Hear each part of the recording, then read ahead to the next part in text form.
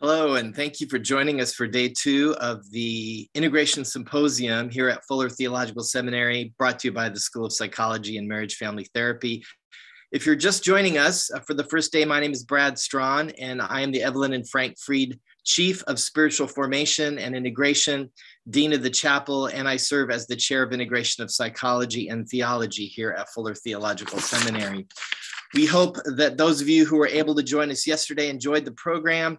A couple of notes before we begin today. First, for those of you joining us looking for translated versions of the program, please watch this short video on how to select that function in Zoom. 오디오로 한국어 통역을 원하시면 여러분의 줌 화면에서 통역 버튼을 누르시고 한국어를 선택해 주십시오. Si desea escuchar la traducción del audio al español, haga clic en Interpretación en la parte inferior de la ventana de Zoom y seleccione Español. If you have purchased CE units, a reminder, a total of 6 units of CE credit are available. Each 2-hour session is worth 2 units. Please note that your attendance on Zoom will be recorded and a completed evaluation form is required for each day you are looking to obtain credit. At the end of the week, a post-event survey will be sent to everyone. The evaluation forms will be part of that and will be available to download on the last page of the survey along with instructions on how to submit those. So certificates will not be issued until your evaluation forms are submitted via email to psychce@fuller.edu. Again, that is all in the packet you will receive. Today, we will again hear first a presentation from Dr. Robert Emmons with a response from a member of Fuller's faculty, followed by a response from a current Fuller student. We will then have a time of question and answer where you are invited to submit your questions on Zoom via the Q&A function, which is at the bottom of the page. We encourage you to put your questions there rather than in the chat. I would now like to invite Fuller Seminary's Chief Operating Officer and Dean of the School of Psychology and Marriage and Family Therapy, Ted Kosey, to bring welcome and a prayer. Thank you, Brad, Dr. Strawn.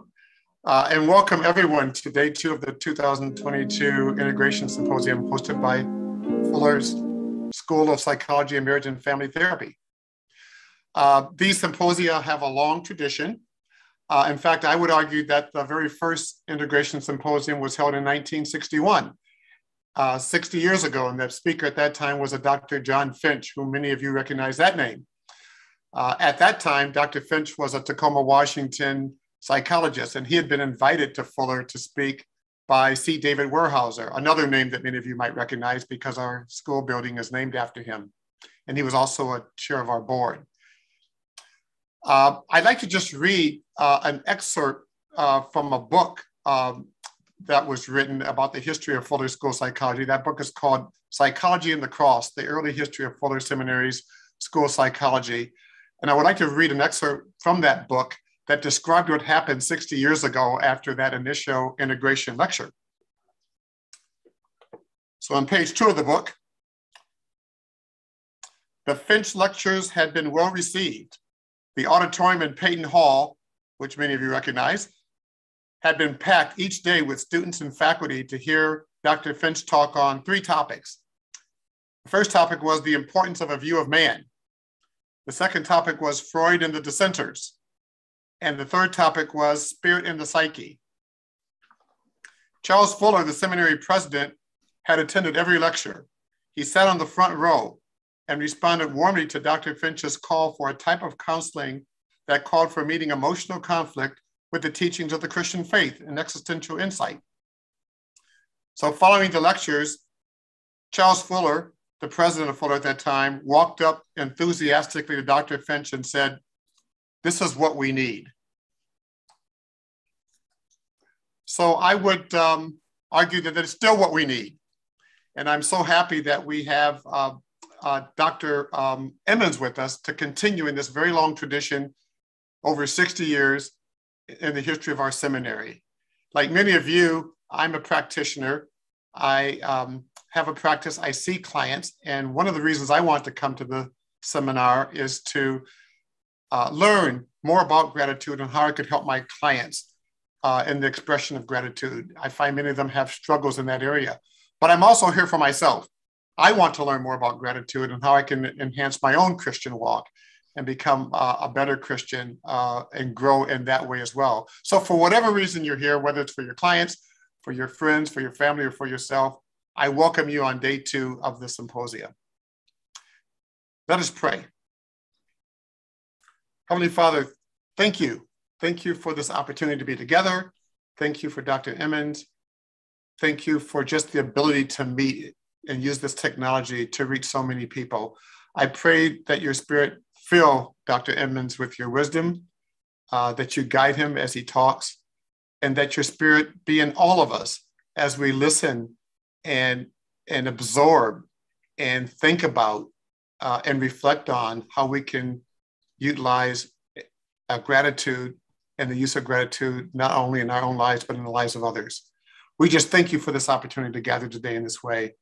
And we pray all of this and all of your blessings in Christ's name. Amen.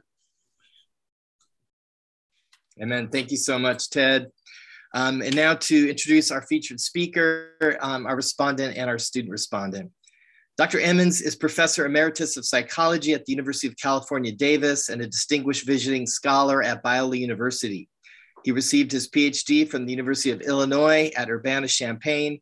He's the author of more than 250 original publications in peer-reviewed journals or chapters, and has written or edited 8 books, including Thanks, How Practicing Gratitude Can Make You Happier, Gratitude Works, a 21-day program for creating emotional prosperity, and The Little Book of Gratitude.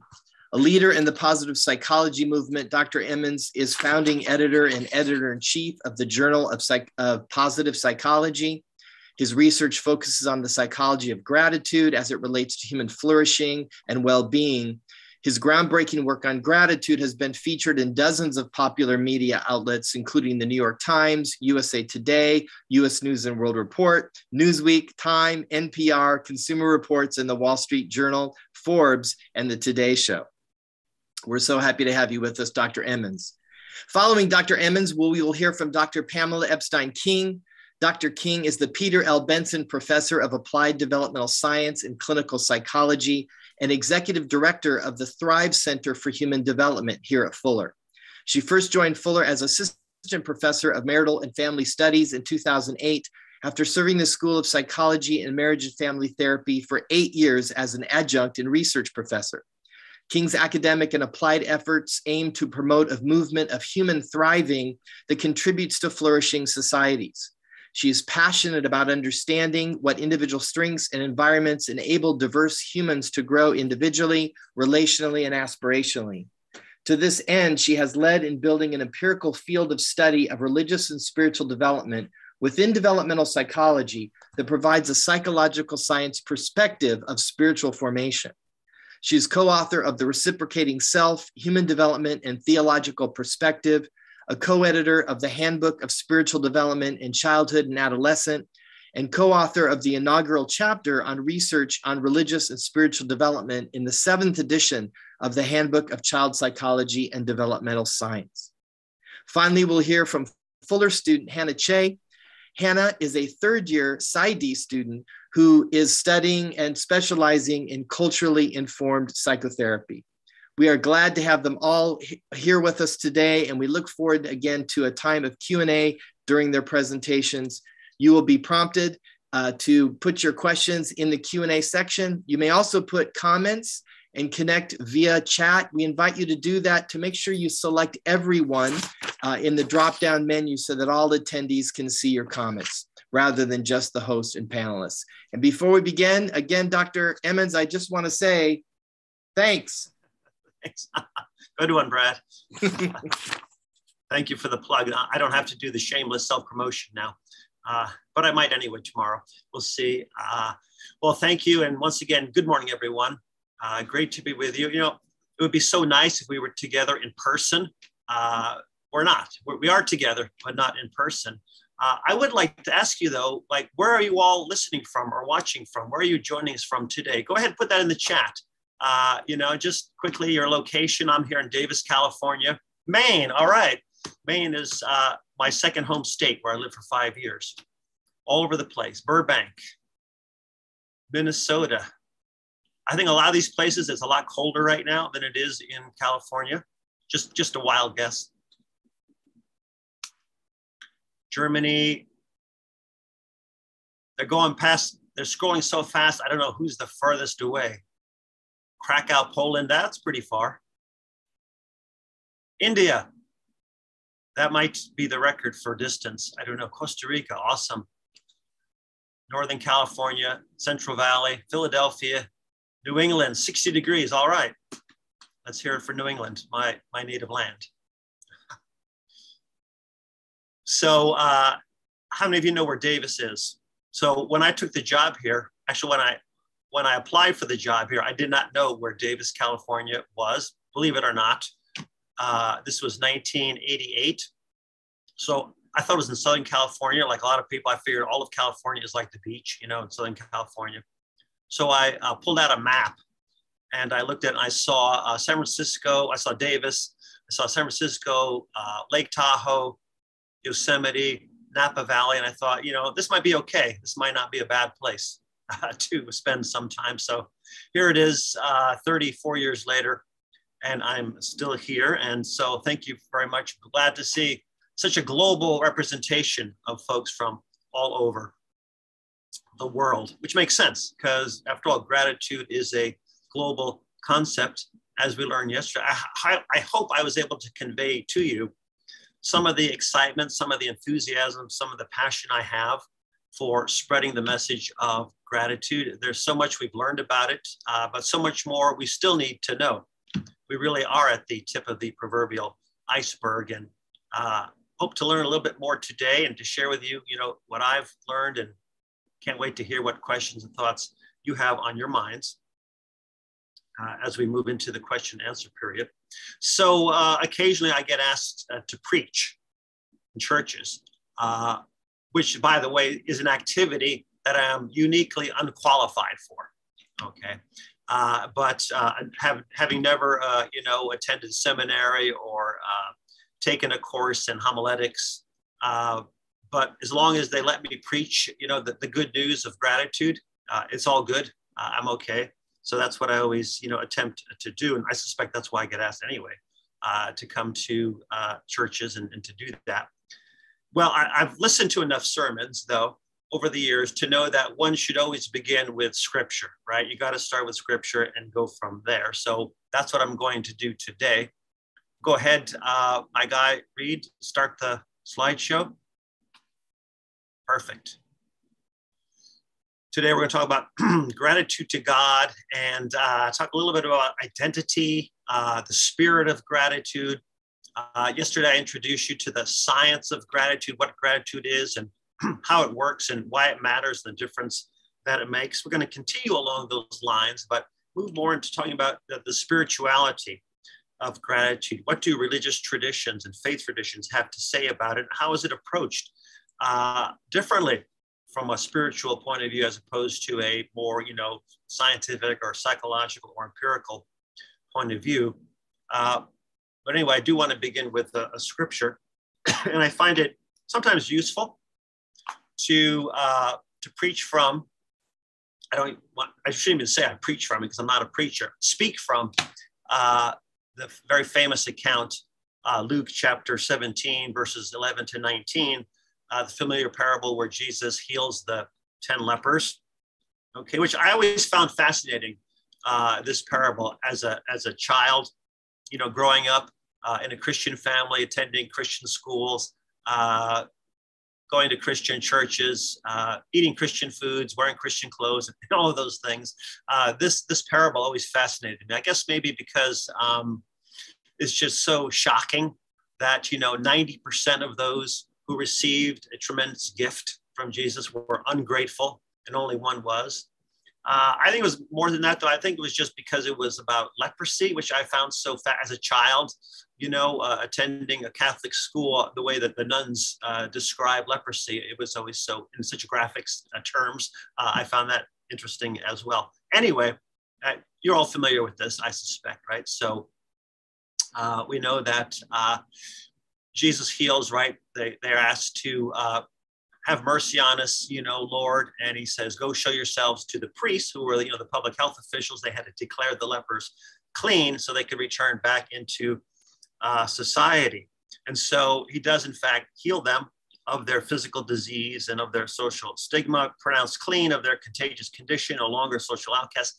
They get their old lives back, right? They get to go back to their communities. They go back to their families for the first time in years. They can hug their children and kiss their wives, and they're no longer social outcasts, get their lives back. And basically they're brought back to life. I mean, Jesus does a ton for them, right? And so you would think they would be tremendously grateful, right? What was their response, right? Only one returns to give thanks. One of them, when he saw he was healed, came back praising God in a loud voice, threw himself at Jesus' feet and thanked him. And he was a Samaritan. Jesus asked, so where's everyone else? Basically, where are the other 9? Was no one found to return and give praise to God except this foreigner? Then he said to him, rise and go, your faith has made you well. Well, growing up, again, the way I was always taught this parable and the meaning of it, the interpretation was, isn't it great that one person came back? You should be like that one person, right? Don't be like the other 9. Don't be an ingrate, but be grateful, right? Model yourself after the one individual, okay? And that was kind of surprising, but I heard a sermon a few years ago, which really just changed the way I thought about this parable and kind of changed the way I thought about gratitude and giving and gifts and grace and all of those things. And the interpretation I heard, which is what I try to share with people when I preach on this, again, teach from it or talk about this parable, is that what was most surprising was not that one was grateful or that 9 was not. What was surprising was that Jesus heals all 10, knowing full well that only one was going to come back and be grateful. So Jesus's gift of healing was not based on expected gratitude, right? While it's the case that, grace will mobilize gratitude, okay, that is a person who receives a free gift will in fact be grateful if they recognize it as such. Gratitude does not mobilize grace, or expected gratitude does not mobilize grace, right? So Jesus gives, even though knowing that no one's going to come back, or very few, 10% are going to be grateful. So I think this is super important, and it led me to think about ways in which gratitude in a divine context is different than gratitude in a person-to-person or human-to-human context. The difference between divine giving and human giving. After all, we give, I think, largely because we expect to be thanked, right? And what happens when we give and give and give and we don't get thanked? The person just ignores us, or never writes that thank you card, or shows no signs of gratitude. Eventually, the gifts dry up. We move on and say, hey, that's an ingrate. Why should I bother to continue to show gifts, give gifts and show grace and compassion and so forth? But divine giving, very different from our own giving. So one way in which I think gratitude to God or in a divine context is different from human gratitude. Well, I start with that just to say today I want to talk more about gratitude in a spiritual context, or in a context of theological knowing or awareness, okay? I like to think about gratitude as a spiritual concept, right? Yesterday we talked about it as a psychological concept or construct, as a way of seeing, a way of looking at life, as an emotion, as an attitude, as a form of coping. Today we're going to talk about it as a virtue. I know Pam is going to share with us her thoughts about gratitude as a virtue. I think of it as all of those things and more. It really does direct our minds to the vast oceans of reality that are invisible. When you think about gratitude, I think gratitude is a spiritual quest. It's a search for origins. I mean, what is a search for origins if it's not religious, right? We're searching for the origins of ourselves, of our identity, of goodness in the world, the good that we receive from others, of benevolence, of kindness, of compassion. It's a profoundly spiritual quest, okay? And so the need to understand origins is a spiritual quest. gratitude, I believe, directs our minds to the vast oceans of reality that are not visible. When we're grateful for something, we consider, where does it come from, right? Who gave it to us? Why did this come about? What would my life be like if I did not have this in my life, or this person, or this gift, or this goodness, right? So we profoundly reflect on these things. We affirm the good, as I mentioned yesterday, and then we recognize the sources of this good. I think that these are, profoundly spiritual questions. In addition to others we could ask, like, now having received this good, how should I respond, right? What do I do with this good? How do I treat this good in accordance with the intentions of the giver? And all of those things. So we know that the texts, the teachings, the traditions, the sayings, the scriptures, the sacraments of all the religious traditions privilege gratitude. Gratitude to God, gratitude to each other. These are all very important worldviews that tell us that there's something very fundamental about human beings when it comes to thankfulness, gratefulness. As I mentioned yesterday, the deepest touch point of human life. Well, some of you, and I mentioned this briefly in passing yesterday, some of you may be aware of or familiar with a major research initiative that was sponsored by the John Templeton Foundation on the very topic of gratitude to God. Again, it occurred to me some years ago, and I had been involved in other initiatives and wrote successful grants to help get people to sponsor their research on gratitude in a relational sense, interpersonal sense, developmental psychology, social psychology, gratitude in medicine, gratitude in healthcare, gratitude in educational settings, and so on. But it occurred to me that virtually none of the research that had been published on the science of gratitude looked explicitly and specifically about gratitude in a spiritual context, especially gratitude to God. So with some encouragement and some support from, well, a lot of support and a lot of encouragement from the Templeton Foundation, we were able to obtain a grant. This is a project that is jointly with Biola University and the University of California, Davis, that's designed to examine just ways in which gratitude to God differ from person-to-person gratitude, drawing upon theology and philosophy and religious studies and people and researchers and scholars from various traditions. So one of the reasons why I love to study gratitude is that it is so complex. There are so many layers and levels to it. It does require examination from a number of different viewpoints, both involving the sciences as well as the humanities. And so that's what this initiative is all about. And I'm not going to go into that, into the individual projects, but if you're interested, just go to the Gratitude to God website. It's gratitudetogod.com. And you can read descriptions of the projects. It's something like 26 projects, both early career, younger people with brand new PhDs or some about to get their PhDs, postdocs, as well as older, more senior experienced individuals, examining various ways in which gratitude to God is played out in people's lives and what it all means and all those sorts of things. Well, let me give you just a couple of quotes that may be familiar to you. I'm going to throw out a lot of names of people today, and this is kind of how I do integration. I know integration means a lot of different things to different people. And I mentioned yesterday when I first began my forays into gratitude, I would just try to, devour everything I could that had been written about gratitude. Well, that soon became very overwhelming because there's a lot. Psychologists, relative latecomers to the study of gratitude, but it's been around as a concept in philosophical and religious thought and spiritual and philosophical writings for many, many centuries, in fact. But it's really at the heart of faith, especially the Christian faith, although again, one can find cases and examples of it and encouragements and scriptures and practices and rituals and litanies and all the major faith traditions. It was John Wesley who said that true religion is right tempers towards God and man. It is in two words, benevolence and gratitude. Gratitude to our Creator and supreme benefactor, and benevolence to our fellow creatures. I thought, that's beautiful, right? I mean, that cuts right to the heart of it, right there, right? Two things, right?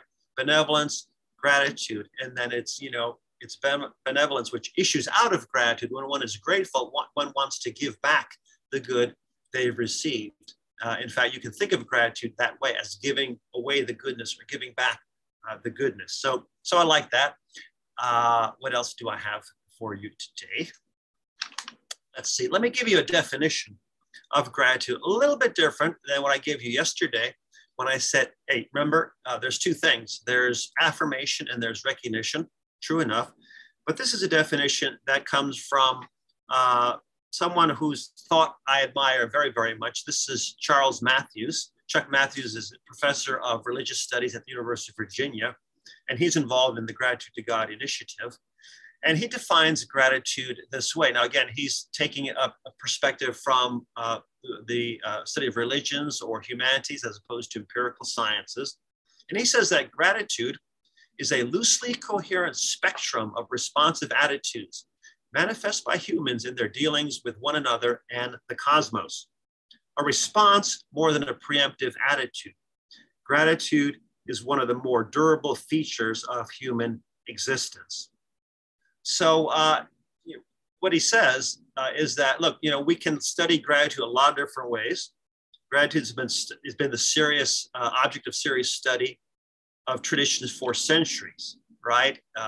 In distinctly philosophical, theological ways. Now, psychologists come along and say, okay, here's how we're going to study this and measure it and define it and see what its effects are in people's lives and all those things that I shared with you yesterday. But I'm fully aware, I'm in full agreement with Matthews that psychologists don't have a monopoly on the truth when it comes to understanding gratitude, that in fact it does require insights and perspectives and examination from a number of different vantage points, especially those in theological perspectives and philosophical thought as well. Listen to this. This is what Chuck writes. He says, many scholars who study gratitude recognize that thin conceptions of gratitude, by thin, he means, solely empirical examinations, like I talked about yesterday, like having people write a gratitude journal, developing a questionnaire to measure gratitude. That's good, that's fine. But sometimes maybe we need to add a little bit more, a few more layers to give some texture and color to our notions of gratitude and gratefulness and thankfulness. These thin conceptions only imperfectly capture the more ancient traditions of religious and philosophical inquiry and often miss their most important insights. These traditions typically attend to gratitude not only in terms of our sociality, but also as reflecting our participation in a world, normatively experienced, speaking to realities and relationships that more narrowly empirical approaches can have a hard time incorporating. These realities include the fundamental structures, forces, and agencies that undergird the normal intelligibility of the cosmos, and the possibility, perhaps the necessity, that humans must somehow relate to them. Serious attention to these traditions then could enormously enrich these recent inquiries, right? So he's saying, look, the psychology, we need that. We need the sciences, okay? We've made a lot of progress understanding what gratitude is and how to get more of it, why it matters, and how it works. But we also need the insights from these more ancient traditions, which can add a lot of layers and textures and deepening and broadening our understanding of gratitude. Because as I mentioned yesterday, it appears in all these traditions, and has from the beginning of time in the scriptures, in the teachings, the text traditions, and so on. Well, theologians have a lot to say, and there's a lot to contribute, and they have become very vocal in adding to the rich texture of our understanding and the scholarship of gratitude, as has philosophers, especially from the field of moral philosophy. I mentioned yesterday that my goal has been to explore the ways in which gratitude is a really deep touch point of human existence. And I said that lots of great things have been said about gratitude down through the ages, especially by philosophers who said it's the greatest of the virtues, or the queen of the virtues, it's a parent of the virtues. They say it's the secret to life, the key that opens all doors, a virtue as vast as life itself. Now that's only half the picture, okay? Because if you actually look at what people have said about ingratitude, even more powerful statements have been made about ingratitude as a vice. If gratitude is the queen of the virtues, it would seem that ingratitude can qualify as king of the vices. Ingratitude is, in fact, is an accusation. It's nice if people say you're grateful or you think yourself as a grateful person, you know, that's all well and good. But one thing you don't want to have people say about you is that you're an ingrate, that you're an ungrateful individual. So ingratitude is actually an accusation, right? The essence of vileness. I think that was Immanuel Kant who said that. David Hume said it was a most horrible and unnatural crime, a malignancy of the soul, monstrous and hideous, one person said about ingratitude. How about Jonathan Edwards, throughout one other famous name from centuries ago, had quite a bit to say about gratitude, especially supernatural gratitude. And he made that famous distinction between natural gratitude and supernatural gratitude, gratitude to God for the benefits that God provides, but there's also gratitude just for the nature of who God is. This is what he said about ingratitude. Call me ungrateful and call me all that is bad. It is impossible there should be a more odious character given a man than that he is ungrateful. So pretty powerful stuff, right? So gratitude, virtue, ingratitude, vice. Whether we take a theological, philosophical, or for that matter, psychological perspective, each of these disciplines shows a remarkable agreement on the nature of the concept here. Now, one of the things I mentioned yesterday is that gratitude involves a recognition that the sources of the good thing that we have, or goodness itself, comes from outside of the self. Okay, this in itself can be controversial. One could say, well, it is possible I could be grateful to myself or grateful for good things that I have. And yes, certainly the latter part of that makes a lot of sense. And we know that people are grateful for qualities, talents, strengths, abilities that they have. This enables them to give back the good they receive. Basically what they're doing, they're giving back the goodness. They're giving away part of themselves because gifts become, an expression, an extension of ourselves. That's uncontroversial. Quite a bit different to say that one thanks oneself for one's gifts. You have to do a little mental trigonometry to make that work. But I do want to talk about the recognitions of gratitude, okay? What gratitude requires. I mentioned yesterday that typically there's a three-part sequence here, a three-term construal, to use the words of philosopher Bob Roberts, who says it always involves three things: a benefactor, a benefit, and a beneficiary, right? A gift, a giver, and a receiver. So what do we recognize? Well, when we are grateful, we recognize that there's a good, there's a benefit that we have received. We have something of value, okay? We recognize there was a giver behind that, some form of external agency. So we are sensitive to the gift, we're sensitive to the giver. The essential direction of gratitude is outward.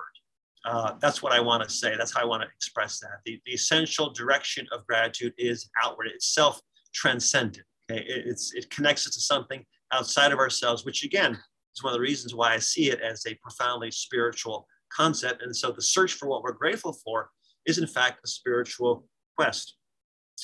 We recognize that it is undeserved or unearned or unmerited. Think about the concept of grace. What is grace? It's unmerited favor shown to you. We're undeserving, but we get a good thing despite the fact that we may not have earned it or deserve it or expected it or merited it. We cannot claim it by right, but there it is nevertheless. Fourth, and this one is, don't always have to have this element, I think, to experience gratitude. We must recognize that there's intentionality on the part of the giver. Now, if we have that, we're more likely to experience gratitude. If we believe that person or agent has intentionally provided the benefit for us, we're more likely to be grateful, right? So I'm going to say usually, but not always, because we can imagine occasions where, we're benefited, but not in a direct personal way. We just happen to be the recipient of a good thing, which is coming our way as well as the way of other people. Nobody intended us for us specifically, but yet we feel grateful anyway. Or maybe they actually did not intend it for our benefit, but it was a side effect. Maybe their intention could be selfish by giving us a gift. Gift giving is, there's all sorts of issues involved with gift giving, right? Gifts can bring, pride, gifts can bring envy, gifts can be humiliating sometimes if we feel we can't, return it, return the favor, right? If it's out of proportion, in the context of the particular relationship, right? So gift giving, gift exchange can be very problematic. And so we can't always say that someone intends the gift for our benefit, because there could be other motivations behind that, all right? And then lastly, and this I think is perhaps the most critical point here. Well, they're all critical, but the need to give back the good that we've received. What distinguishes being grateful from merely being happy or being joyful, as Rebecca Barrett mentioned yesterday in her comments, or being pleased by something? It's a positive feeling, but there's also the desire to give back in some measure to which we have received. Okay, we want to make a return.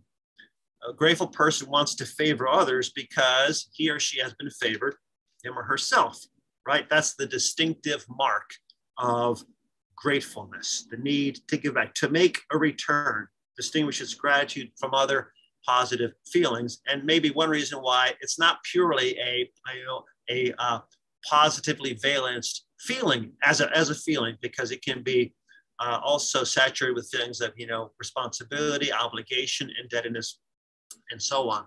So there's a quote that I keep on my wall because I find it very motivating and very insightful, by Tony Kronman. Tony Kronman is the former dean of the Yale University Law School.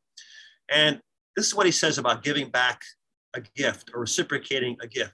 He says, second only to the inability to feel gratitude, the worst disaster that can befall a human being is to be blocked in the desire to thank the world by making a reciprocating gift that is adequate to the one he or she has received. He's saying that's part and parcel, that's foundational and fundamental to gratitude, is giving back the good that we have received. Well, Kronman has said some interesting things, also some controversial things about gratitude, especially in a Christian context, which I will get to and share with you a quote with you in just a moment. The point of all this is just to remind us that gratitude is complicated. It's not a simple good feeling in response to a benefit or goodness, but it can become complicated quite easily because it can raise up issues of dependency, right? So here we are, we're dependent upon a giver.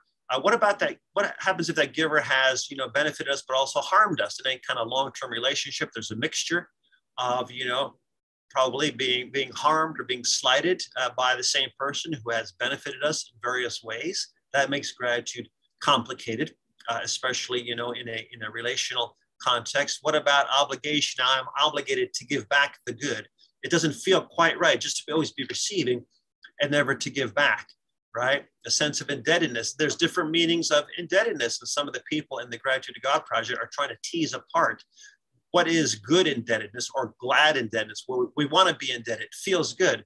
It connects us in a deep and substantial and sustainable way with our giver, versus a debt we want to wipe out as soon as possible, like a car loan or a home loan. You feel good when you cross that debt off.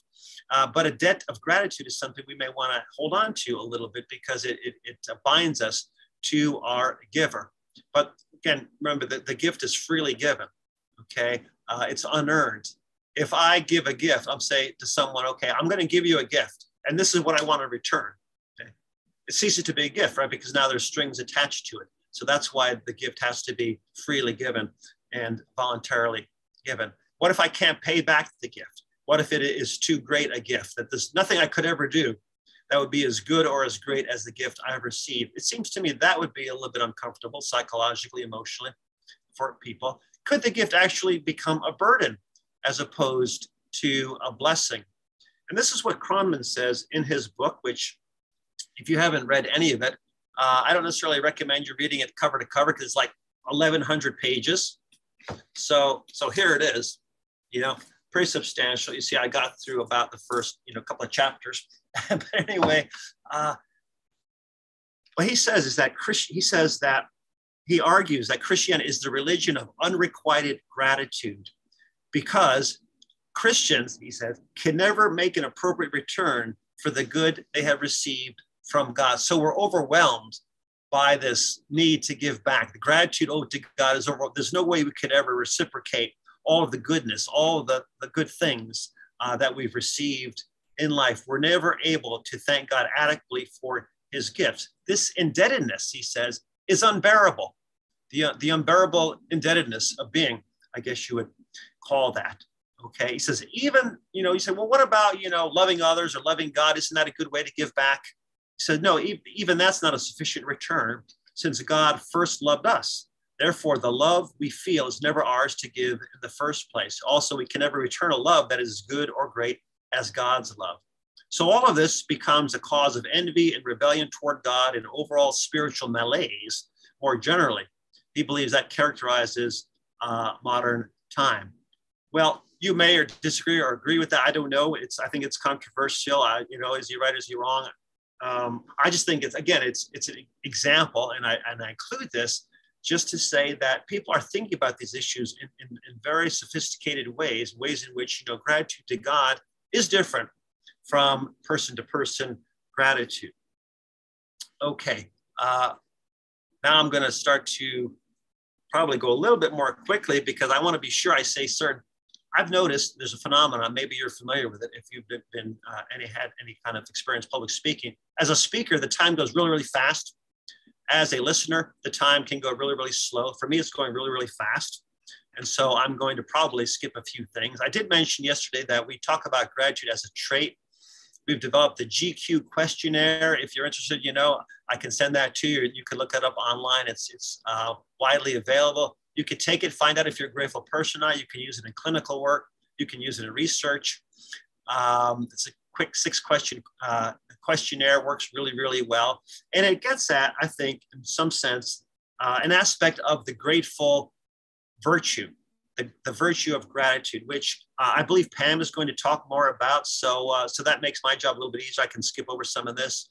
I just want to, again, give a shout out to another person in the Gratitude to God project. This is Tony Manella, who I think thinks more deeply about gratitude than anybody I've ever come across that I've read or that I know. He's a philosopher at Siena College, and he's written many, many articles and chapters on gratitude as a virtue. And more recently, he's taken up the question of how does gratitude to God differ from gratitude to people. It's basically what gratitude is. It's a collection of there's cognitive elements, there's emotional elements, and there's behavioral elements to gratitude. And they're all interrelated. There's a package which, combined constitutes a disposition, which is known as the grateful virtue, the disposition to form and sustain a properly grateful response to the right people at the right time and to the right degree. Okay, so it's not merely a thought. It's more than a feeling. It's not just a behavior of saying thank you, but it's an interrelated package or cluster of different elements. Okay? Now, why this is useful is because it can also help unpack the nature of ingratitude. Sometimes we learn about what something is by understanding what it is not, or the opposite of it. And so Tony, in one of his articles, you could just Google this if you're interested. Just put in his name, Tony Manella, and you can get the text versions of different papers or chapters he's written. He has one on the varieties of gratitude. It's called The Virtue of Gratitude and Its Associated Vices, where he really unpacks and articulates the ways in which we can fail to be grateful.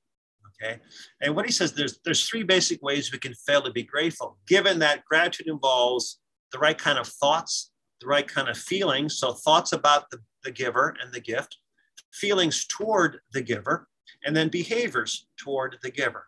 So he's saying ways we could be ungrateful, okay, are failures of attunement, where we're just insensitive to the nature of the gift or the giver. What he calls failures of establishment, when it comes to thinking about how we can repay the benefactor or give back the goodness that we received, as well as failures of duration, which have to do with time, how long we are grateful for. Let me show you in a chart, which I think I try to depict things graphically, represent them this way. It's a little bit easier to understand, I think. So he says, we start here at the top of the pyramid, gratitude as a virtue, right? It's this predisposition, this interrelated sequence of elements the right kind and degree of gratitude in all situations which it is called for, cognitive, affective, and behavioral. And then we can be insensitive to the goodness. We could just not recognize it or not be attuned to it. We may not be grateful for a long enough period of time, you know. So if someone does a favor today and we forget all about it, you know, tomorrow, that's not good. Or if we act on it too quickly, let's say, you know, somebody has us over for dinner or takes us out to dinner. And at the end of the night, we pull out our checkbook and we say, how much do we owe you, right? That's not being a very gracious receiver. Or we invite that person to our home the next night. No, you want a little delay there, right? You need to be grateful for a long enough period of time before it's appropriate to reciprocate. And then failure of establishment, each of these has both over and under. So you can have too much gratitude or too little gratitude. You can have a deficiency or an excess. We could be overly grateful. Somebody brought up the question yesterday, can you have too much gratitude? I think so. You could be overly grateful where you magnify the gift. You know, if somebody holds the door open for me today and I spend the rest of the day profusely thanking them, you know, and running around opening the door for other people, that seems a little out of proportion, you know. Or if somebody, you know, saves my life, you know, they push me out of the way of an oncoming vehicle, you know, and at some point, you know, I send them a little thank you card or whatever. It doesn't seem quite enough. So I can have an under, you know, I can have a deficiency or excess of gratitude. Anyway, I just wanted to mention that if you're interested in probing deeper into the nature of the variety of ways to be ungrateful, he is a very good source to go to. Okay, I'm going to skip that. I'm going to talk a little bit about spiritual practices. Okay, for us to grow our gratitude, to develop our gratitude more deeply and more sustainably, I think we have to practice this intentionally and consistently over time. We know that religions do practices very well. They do litanies very well, litanies of remembrance, litanies of practice. There's individual, there's corporate practices. As Dr. Young mentioned yesterday in his reply, there's, you know, things we do in groups. There's things we do together when we worship, but there's also private reflective exercise that we can engage in as well. When I teach psychology of religion, or when I used to, since now I don't teach undergraduates anymore, I've used this book by Christian Smith. And one of the great things, it's a very comprehensive book. It's very high level. It challenges our students. There's a table where he lists the variety of religious practices. And you can see, teeny tiny print, you can't read them probably. There's like 100 religious practices that he identifies as being, you know, part of at least one major religious tradition. Some of these have to do with gratitude and thanksgiving and developing deeper levels of gratefulness. And I've been trying to explore some of these in my work, such as journaling, which, you know, is a spiritual discipline, practice, exercise, whatever you want to call it, ways of doing spirituality, which strengthens the capacity to, you know, experience these states and all the benefits thereof. Letters, you can write a letter to someone that you're grateful to and share that. I mentioned this yesterday. And just expressing that gratitude and thanksgiving are outward expressions of an inward attitude. So we need both the private as well as the public aspects of gratitude, I think, in order for it to be most fully recognized and fully realized in a person's life. Okay, let's skip this. Sorry, I do want to mention something very, very important. And that has to do with, yeah, I'll skip that too. Okay. I'm going to, here we go. I'm going to read to you a bunch of names, okay? This is now another audience participation point. So you can put this in the chat if you can think of what I'm trying to get at here. So I'm going to read to you a list of names, and I want you to tell me what they all have in common, okay? Some of these names should be familiar, others less so. Karl Barth, Cutter Calloway, Diana Bass Butler, Stanley Hauerwas, Peter Leithart, Anne Voskamp, Robert Roberts, Elizabeth Hall, Paul Ricoeur, Julian of Norwich, Albert Schweitzer, Martin Heidegger, and Nicholas Wolterstorff. That's a dozen names. Actually, it's a baker's dozen. It's 13 names. Theologians, yeah, some of them are. but not just who they are, but what they believed or what they said. Wrote about thankfulness. Who are grateful guys? I suppose they are. They all wrote on gratitude. That's true. This is kind of fun. Philosophers. I mean, we're all theologians in the sense that we all have thoughts about God, right? Philosophers, yeah. So you can keep going, and I'll keep going too. So what they all have in common, I believe, is the notion that identity is the receptacle of gratitude. I'll say that again. Identity is the receptacle of gratitude. Gratitude is not so much what we do, what we feel, how we behave, or even what we think. Rather, it's who we are. Okay, gratitude is who we are. Okay, Wolterstorff. Let me do just a couple of examples, right? Wolterstorff said, to be human is to be that point in the cosmos where God's goodness is meant to find its answer in gratitude. Okay. How about Karl Barth? Gratitude is the very being and essence of this creature. He's talking about man, humans, being creatures, right, of the creator. Gratitude is the very being and essence of this creature. He says, human being is gratitude. Okay? The life of gratitude must be understood radically. It's not a quality. It's not an activity. It's not just a change, and he says a change of temper or sentiment or conduct or action. Gratitude is the very being and essence of this creature. Human being is gratitude rather than being merely grateful. Elizabeth Hall, my colleague at Biola, some of you know Liz, she writes, to be human is to be that place in creation where God's goodness finds its answer in gratitude. When we see life as full of gifts and we are a receiver, our entire life is one big gift. It enables us to organize our experience. So I believe this is true. I believe that it's part and parcel of who we are. Seeing ourselves as receivers of gifts and a potential giver of gifts onto other people constitutes our identity, the growth of identity, okay? Making us aware of our past, who's helped us, who's contributed to who we are today.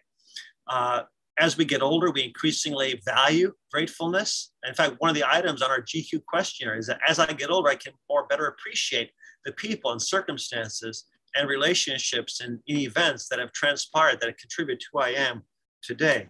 People sustain us and events define us, and culture influences us and shapes us, and all shapes our identity. One more, Peter Leithart said that gratitude is the truth of our existence. Our lives are given to us, and our default state is gratitude.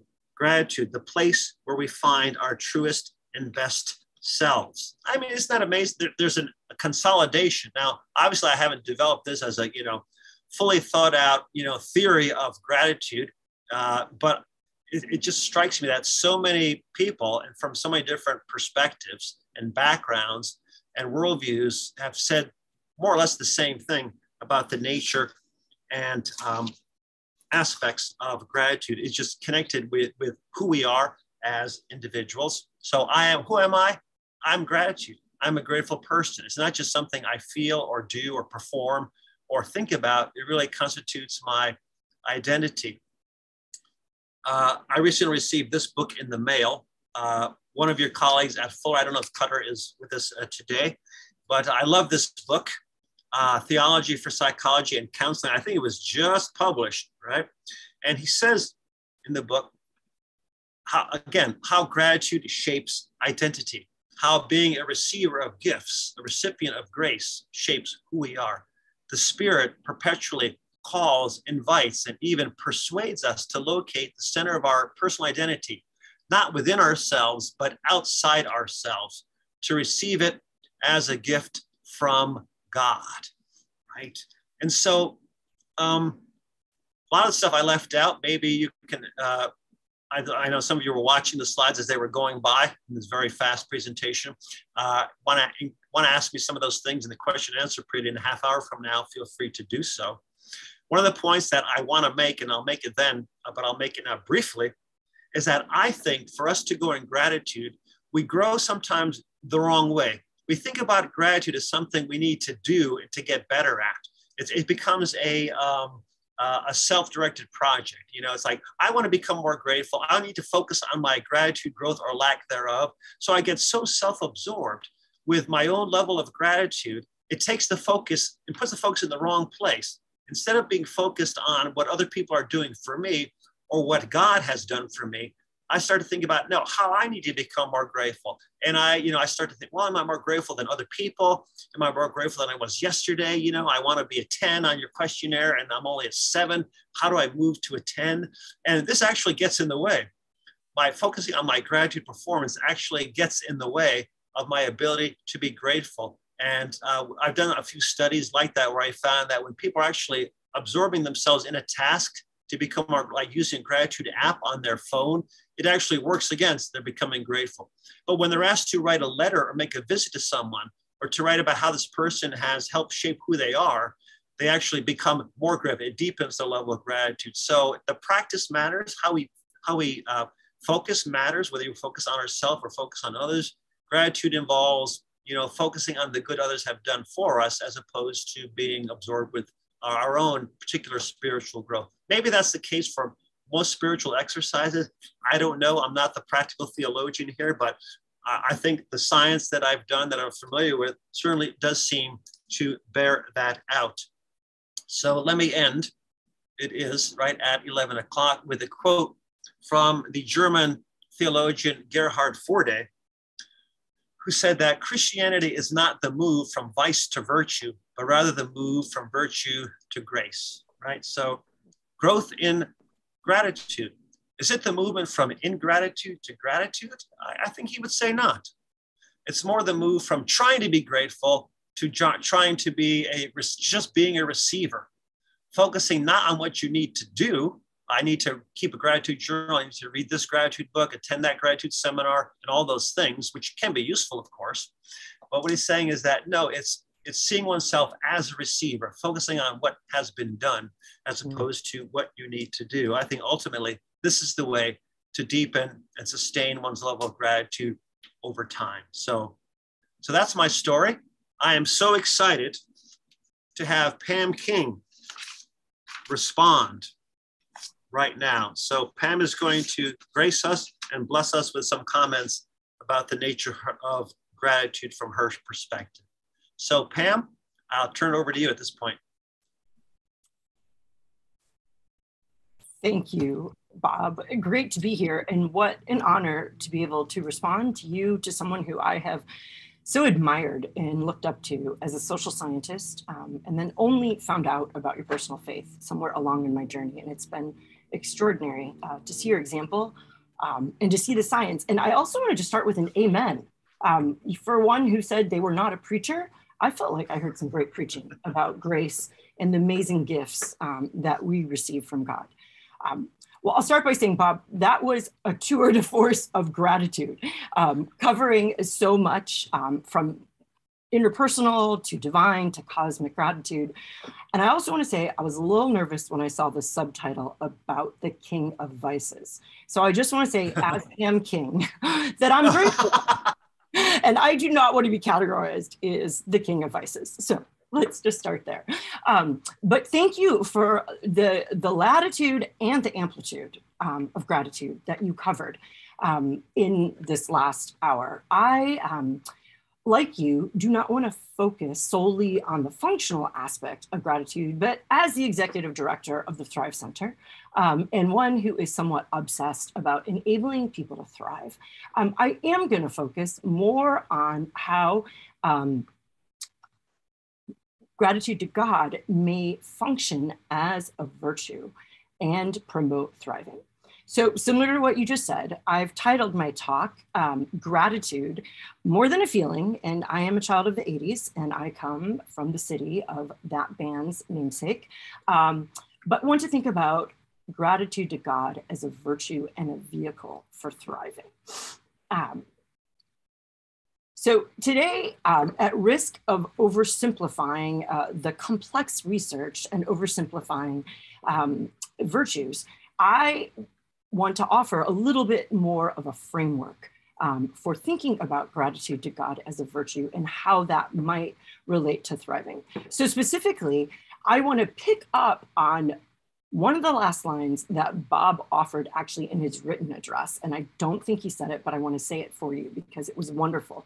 But he talked about gratitude involving ways of living that are both pathways for aspiring to the good life and also passages for attaining it.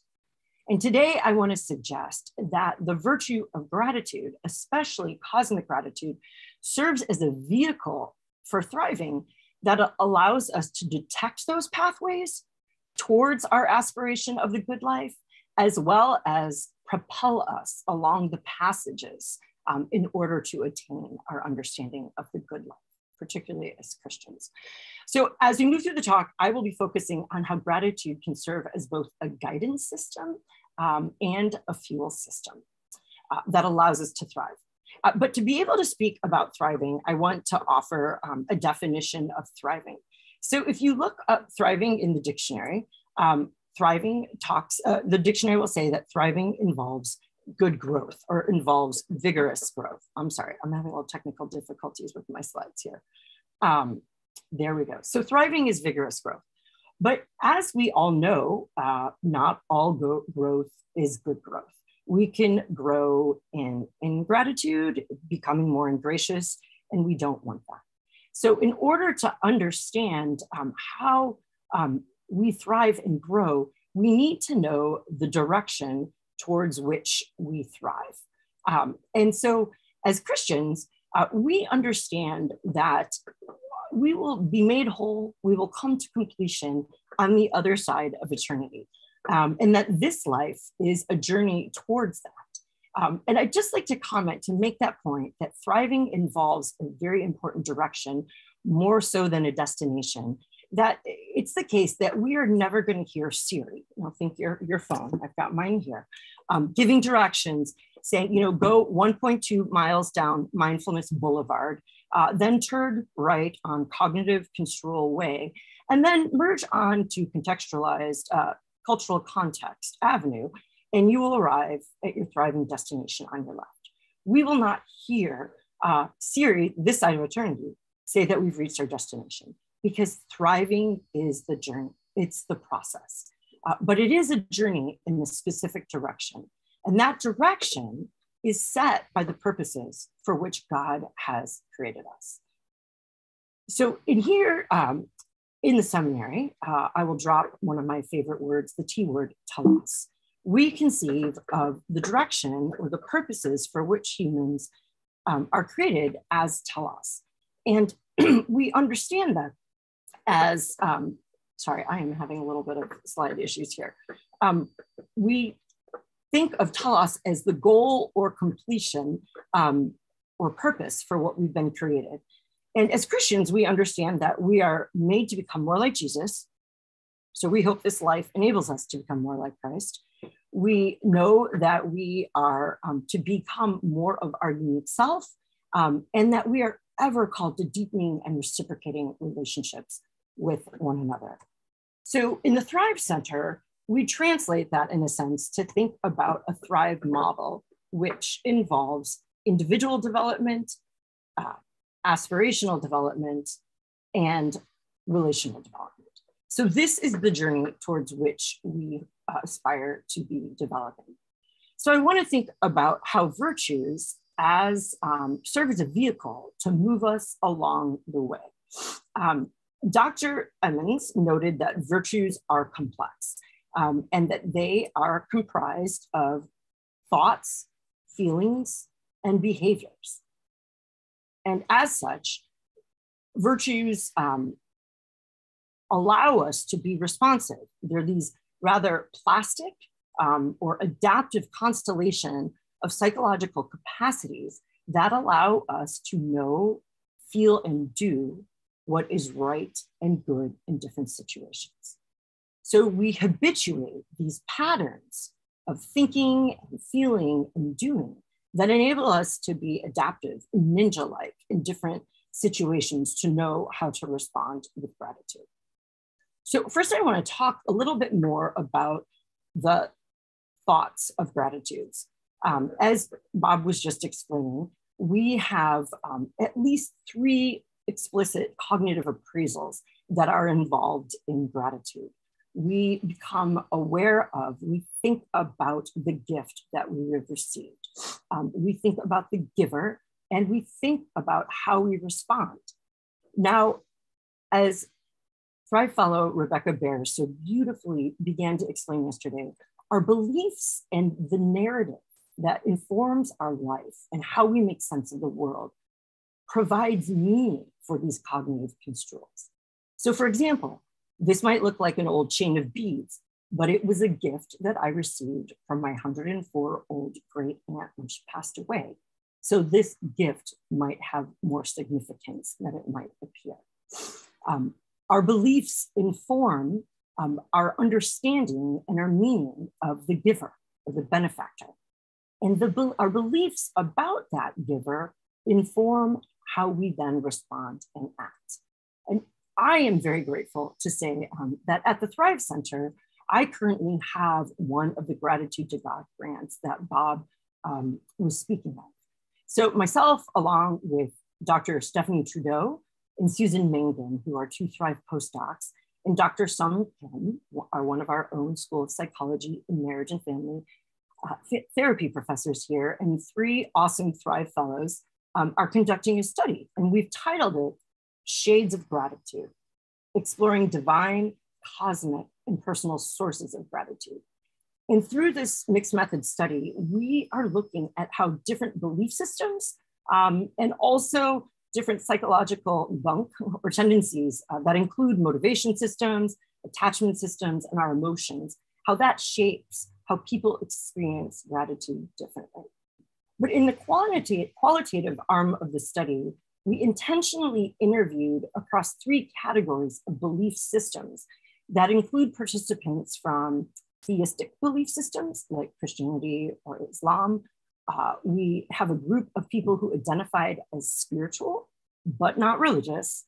And then we have a group of participants that identify as neither spiritual nor religious. And I wanted to give you a couple examples as we talk about gratitude, about how beliefs inform how people make these assessments about what the cosmic benefactor might be. So a woman says, who is spiritual but not religious, says when asked about gratitude, she says, well, there are a lot of commonalities I've seen in a lot of religions, but I can't conceptually nail it down to a specific religion's God. We'll call it a higher power. And I'm really analytical, but I find I have to believe. Oh my gosh. Overall, I am grateful to my higher power or God, because God has led me back, regardless of whether I've been in a place of making contact with God or recognizing God. God has recognized me and been there. So here she is as one who may not have a specific religious belief system, but has compiled an understanding of a higher power or God that is always with her. Others in our study will attribute science. They will attribute, one even attributed black magic as a source of existential gifts like life. In addition to the cognitive construals in gratitude, we have feelings of gratitude. And these range, as Bob began to say, and I oversimplify into 2 categories. One is positive emotions that are more elevated. They are expansive feelings like joy, delight, awe, and elevation. In addition, there is another set of positive emotions that are more calming feelings. They are more peaceful. They may emerge, they may be kindled by our appreciation of daily gifts or routine occurrences. For example, one of our Christians, who's theistic, in the gratitude study said, a lot of time it has come back to God. Like there's thankfulness for what we have on an everyday level. I'm thankful for modern science. I'm thankful for hospital care, where I can be reasonably sure that everyone's gonna be okay afterward. This experience of gratitude for things that are there gives this person a sense of peace. And sometimes this is referred to as trait gratitude. But both of these sets of emotions, both the more elevating ones and the more calming ones, are very important to how gratitude works to promote thriving. So in addition, we have the behaviors of gratitude, and I will lump these into two categories. One set of behaviors, as Bob explained, is responses to either our cognitive recognition of knowing and naming gratitude, or perhaps to experiences or senses of the feelings of gratitude. And these are generally either enacted to thank the giver, or they are enacted to act in a way that aligns with our beliefs about the giver. This is an interesting quote from an atheist in our study who said, when he resisted naming a cosmic or divine source, not surprisingly, because of his beliefs, but he, when asked about gratitude, kept attributing people to being givers. He said, when I feel grateful, I try to give back or reciprocate, whether it's just sending a thank you card or baking cookies or just doing something for them, similar to what they've done for me. So he is taking his understanding of the giver and reciprocating. He's acting on those experiences of gratitude and reciprocating with similar actions. The second set of behaviors are what Bob was just talking about in terms of intentional practices that can help us cultivate. They can increase our awareness of the thoughts, feelings, and actions of gratitude. And what's very exciting is Bob and others' research has shown that they can make these responses more automatic. And what happens is the thoughts, feelings, and behaviors function together in a coordinated manner in gratitude, which is very exciting. So we can have experiences of top-down gratitude, where our thoughts of appreciation might trigger feelings or might inform actions, or we can have more bottom-up experiences where perhaps we're caught in the midst of giving a response at a symposium and realize I'm grateful for this opportunity. But gratitude is important for thriving because these three dimensions activate us and they alert us to what matters. They point us back to this telos or purpose. In particular, cosmic gratitude provides opportunities for us to recognize, name, and rehearse what is of value or where our value comes from and what matters most. So I want to first say that gratitude, especially gratitude to God, can function like a navigational system. The thoughts, the feelings, and the behaviors of gratitude serve to enlist our senses, our emotions, our thoughts to orient us towards what matters most. They serve to align us to that purpose. So they can, in a sense, the emotions might say, alert, alert, this feels good. You feel gratitude. This is something that is important to you. So practices such as gratitude journaling, as Bob talked about, or even something like the examined prayer, provide opportunities for us to become attuned to feelings and to become aware of our beliefs and values that inform us and orient us and guide us towards our purpose and telos. So in addition to serving as a guidance system or a GPS, a gratitude positioning system, gratitude also functions as a fuel system. And I think this is so exciting. Research has demonstrated that positive emotions are great for our brain. At times, they can rev us up and excite us, which motivates us towards pro-social ends, towards creativity, and they're like a gas pedal. And at other times, they can slow us down and calm us and make us more reflective and allow us to attune deeper to the feelings and be more aware of our aspirations. So furthermore, when we practice gratitude, the more automatic these thoughts, feelings, and behaviors can become. And they almost will operate like a more automatic navigational and fuel system. Now, don't get me wrong. I'm not trying to say that cosmic gratitude allows us to check out like we're in a self-driving car, because even Teslas need to be calibrated and realigned. And that's where our aspirations, our sacred texts, and our beliefs are extremely important to keep us in mind. Well, I want to close by saying, if you are interested in learning more about gratitude and thriving, or experiencing how practices of gratitude and other psychologically informed spiritual practices might contribute to thriving, I'm very excited to say that this week, Fuller launched the first Thrive Center class on our Equip platform, which you can find here, and there's some information in the text. In addition, the Thrive Center offers practices of gratitude and other psychologically informed spiritual practices that are based on research like that of which Bob has done for the last 20 years. So I'll close by saying, we can be grateful for gratitude.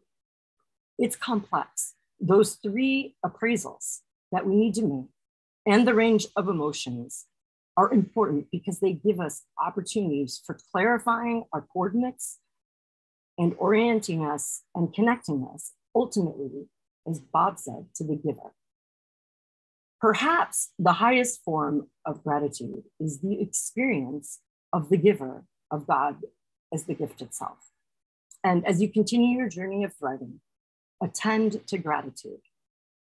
And may the thoughts, the feelings, and behaviors associated with gratitude not only draw attention to the many gifts in your life, but enable you to recognize that you are in the hands of the giver, God's self. Thank you.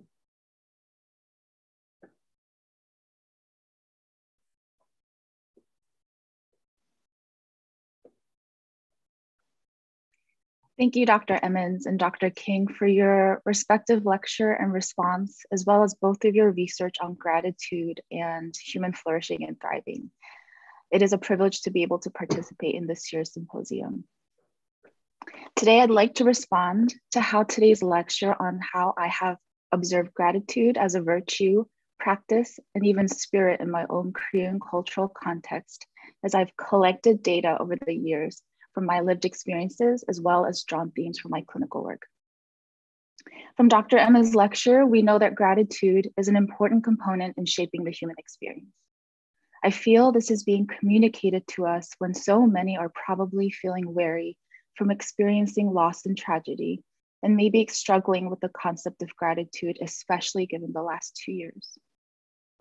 Gratitude helps us acknowledge the goodness or good things in one's life, as well as acknowledge that this benevolence can be found both in and outside of the self. Dr. Emmons further highlighted that Christian gratitude is unique because the acceptance of all good and bad fortune is a form of humility in the face of God's unchanging nature. I find truth in this statement because of the otherworldly quality we see when those who have little to be thankful for according to the world persist in singing praises of gratitude. I believe these are individuals who embody a grateful spirit and have it embedded in the very essence of who they are. Brother Steindl Rast differentiates between a transpersonal gratefulness over personal thankfulness, the latter which occurs more directly between people, but the former one, transpersonal gratefulness, extends beyond the gift, giver, and receiver, and manifests as a deeper overall celebration that something bigger has happened outside of the act of benevolence. This transpersonal gratefulness might even occur in the presence of suffering, which I believe deepens and matures the practice of gratitude. So first, I'd like to use this idea that Christian gratitude is unique as a pivoting point to offer an additional perspective on the relationship between gratitude, suffering, and even lament, and do so from my own particular vantage point. As the eldest daughter of a Korean Presbyterian immigrant pastor, I grew up witnessing a lot of pain in our parishioners. From a young age, I saw some of the elderlies in our churches silently and wistfully longing to be back in their homeland, but staying because their children and grandchildren's home was here in the US. I saw many who held prestigious professions in Korea, but due to language and other cultural barriers, took manual labor jobs that held little meaning for them, and watched the twinkle of pride gradually dim from their eyes. I saw incredibly intelligent and dignified people looked down upon and regarded as less than simply because of their broken English. I heard whispers of marriages crumbling under the stress of adjusting to a new culture, and at times I felt a sad but growing rift between older and younger generations, as one fought to keep tradition alive while the other quickly embraced a new culture. And yet many embodied a grateful spirit despite their pain. One memorable experience I have occurred one morning when my sister and I accompanied my parents to early morning prayer service, which we call 새벽 기도, and we always followed them during school holidays.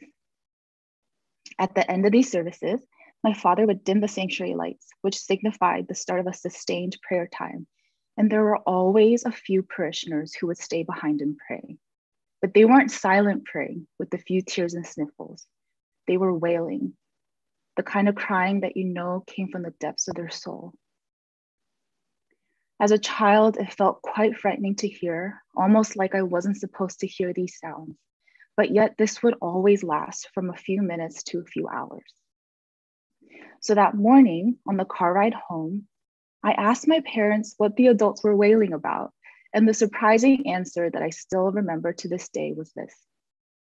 They said, they're crying out their pain and gratitude to God. That felt really confusing to my young mind because I wondered, how is that even possible? Because when I'm sad, I cry. When I'm happy, I laugh. And when I feel grateful, I say thank you.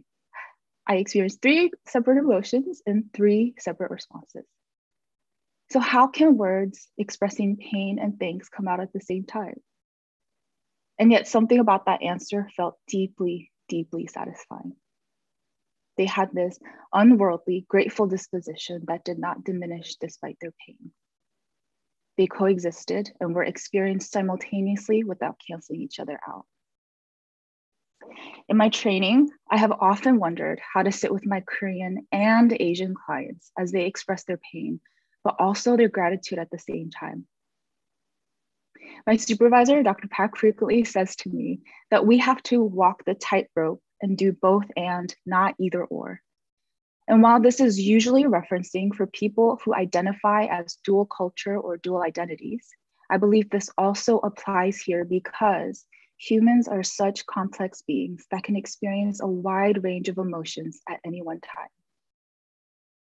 If they're in pain, we mourn with them and help them emotionally process that pain.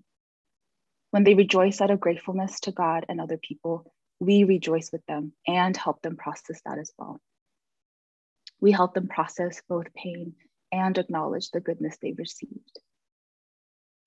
Second, Dr. Emmons cited research that carefully explains the difference between gratitude to God and gratitude to people and how both can help us understand ourselves.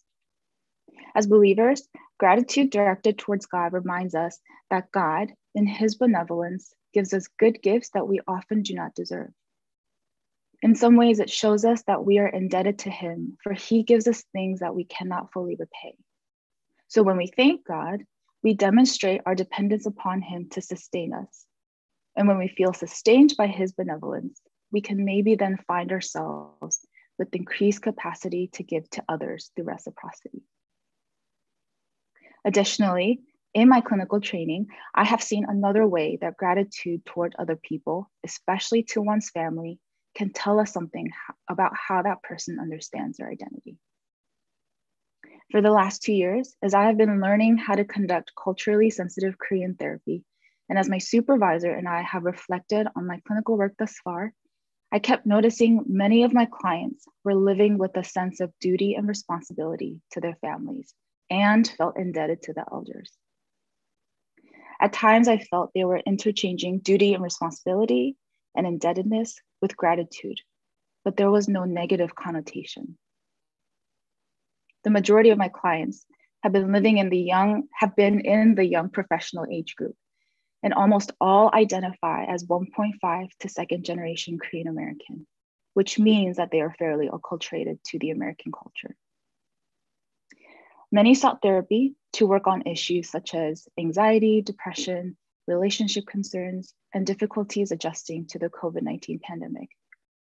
But when I really attuned to their narratives, many were living with the sense of duty to their parents to succeed and make something of themselves as a way to show gratitude for their parents' and elder sacrifice of leaving their homeland for better opportunities for their children and future generations. Influenced by ancient Confucian virtues that valued filial piety or the practice of honoring one's parents and elders, these values were deeply and unconsciously embedded in some of my clients as well, in spite of their acculturation levels. In other words, my clients felt indebted to their parents for their sacrifice, and they were also grateful. Their indebtedness and gratitude were more interrelated than separate. Dr. Emmons titled his lecture today, "You Are What You Think," and I'd like to borrow that phrase to summarize what my Korean clients taught me and are still teaching me today. In their spirit of gratitude towards their parents and elders, my clients demonstrate their view of the self as being more interconnected to others. In other words, in their indebtedness and thankful gratitude to their families and elders, they acknowledge that their individual self is part of one whole collective unit. In their gratitude towards their families, they show us who they are, where they come from, and ultimately demonstrate another way to understand their identity. So with that said, I'd like to end by aligning with Dr. Emmons' statement about the spiritual or cosmic gratitude containing both a vertical and horizontal dimension, orienting a person toward God and towards others. I have also wondered throughout the various stages of my life if gratitude as a practice and virtue and even spirit is yet another way that we can stay interconnected to both God and to others. In a world and during a time that makes us feel paradoxically close and distant to one another simultaneously, in the midst of prolonged suffering and grief, and even amongst all of these different cultural contexts, I like to think our ability to practice gratitude is a gift itself from the Spirit of God to allow us to stay connected to one another and ultimately remember where we come from. Thank you.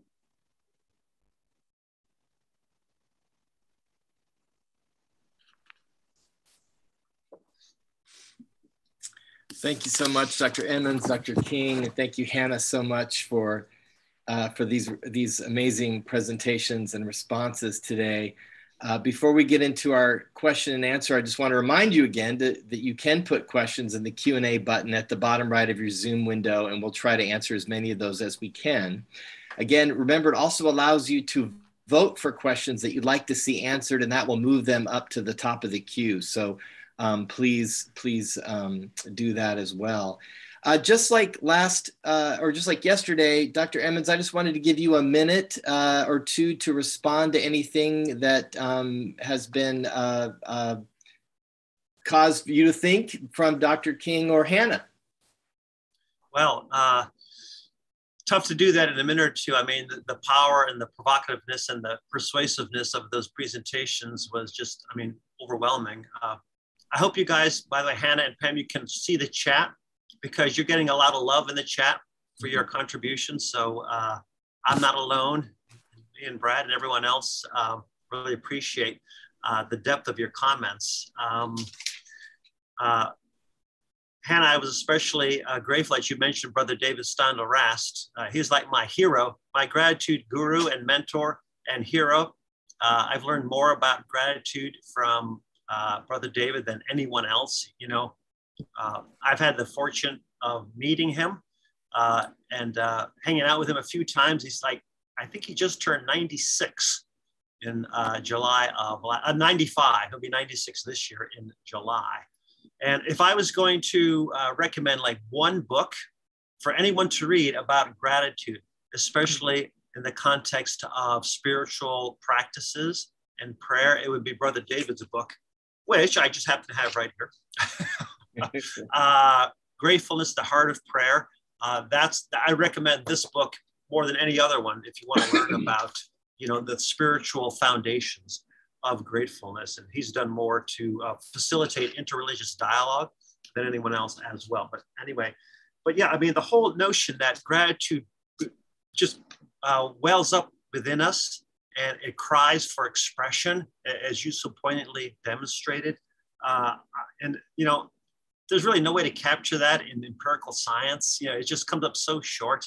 And I just feel so humbled when I you know, hear people like you talking about the personal meaning and power of gratitude, and just what a disconnect there is, and how frustrated I am that the science can't really get at that. You know, yeah, we can, you know, develop this measure and ask people about that, and, you know, look at this effect in their lives. But just what you hear in the, you know, in the therapy room, just, you know, what pastors hear, you know, in their congregations and counseling, it just goes so far beyond, you know, what we can do as empirical scientists. And that's integration for me. You know, that's when I think about gratitude at so many different levels and layers and involving perspectives that come from the, you know, using the tools and techniques of modern science to shed light on something that's just so deeply and personally powerful as gratefulness. So I appreciate the comments of both of you. And Pam, I just wanted to ask you, well, first, I didn't know you're from Boston. That's cool. I thought it was Chicago. Oh, more than a feeling? Okay. Okay, well, I'm sure they... I'm going to Google that right now. That's really bad.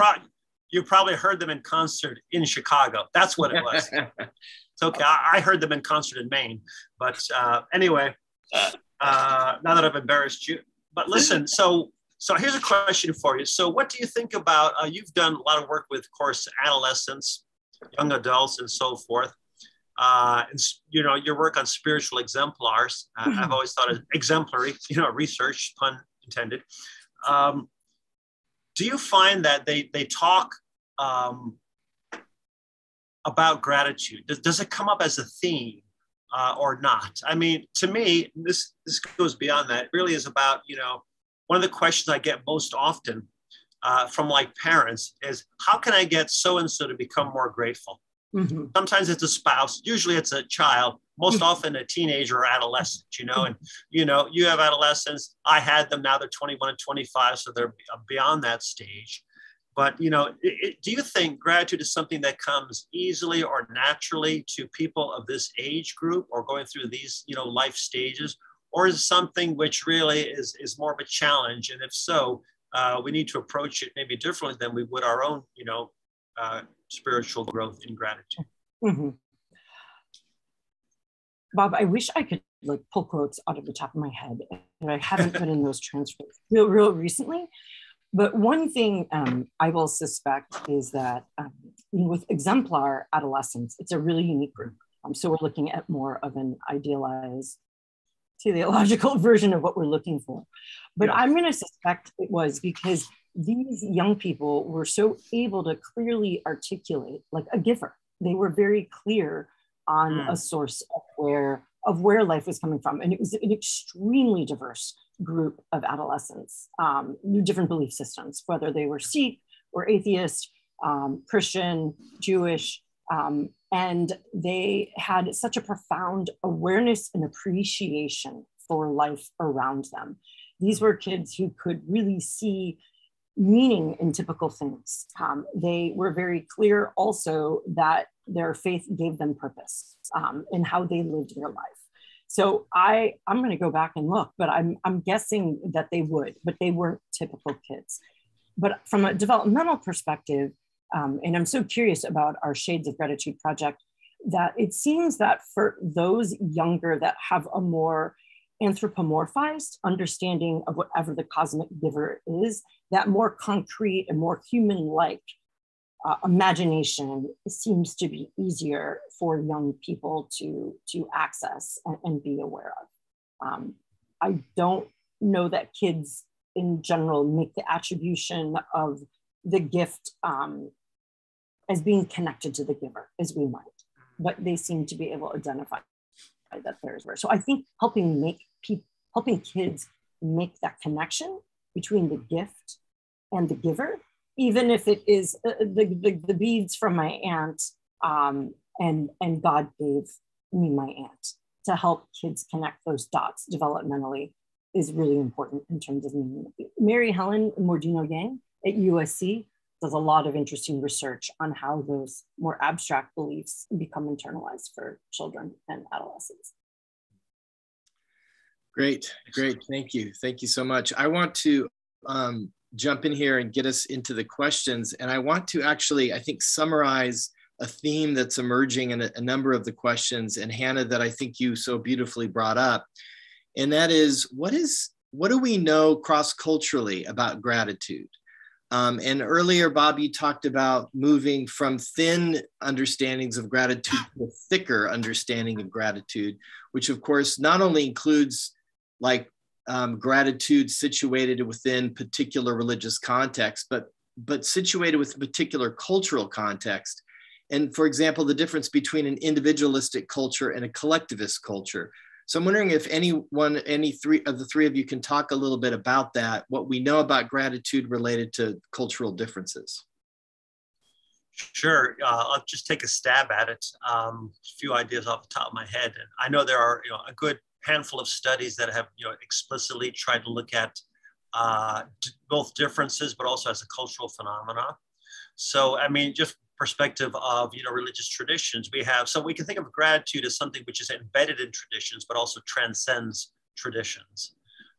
So there are elements of it that gratitude receives particular form and context within a tradition, but there are elements which transcend those as well. So I believe this is the case, and I've argued this for as long as I've studied gratitude, that it really is a human universal.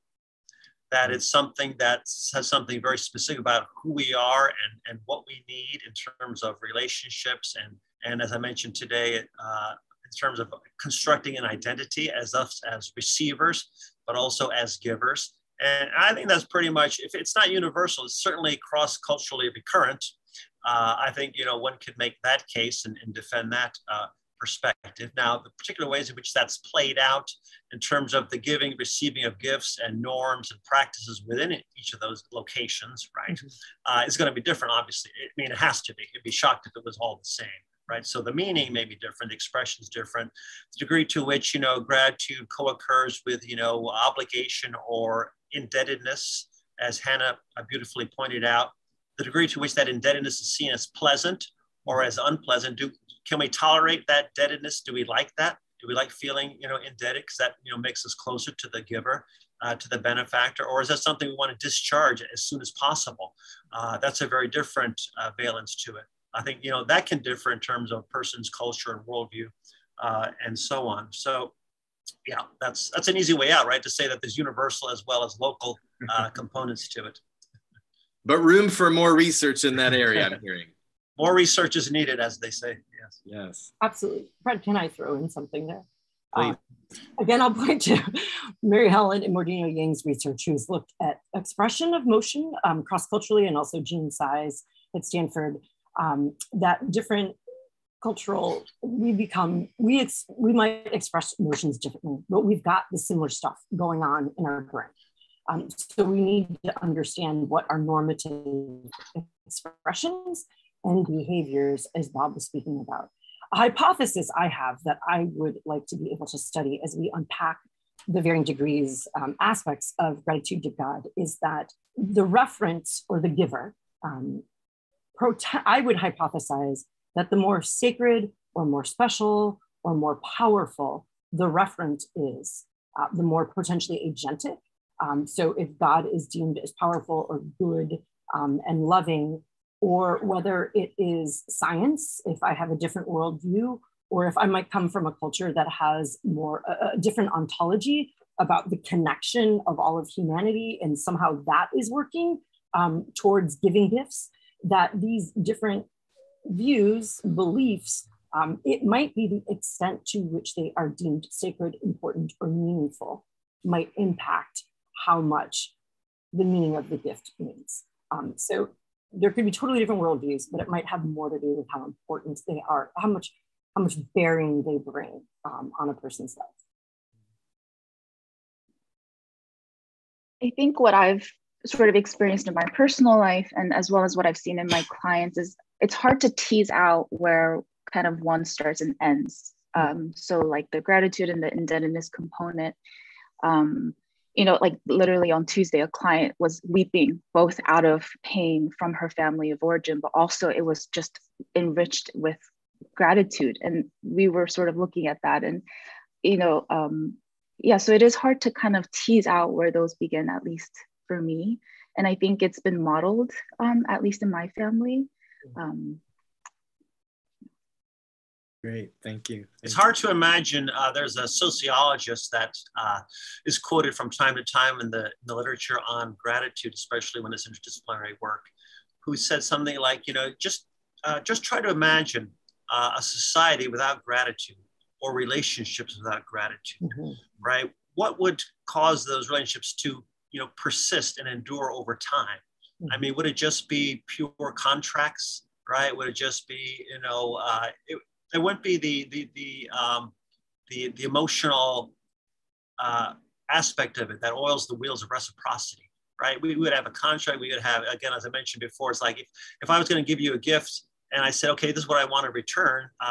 Where's gratitude in that? Gratitude no longer plays a role in that.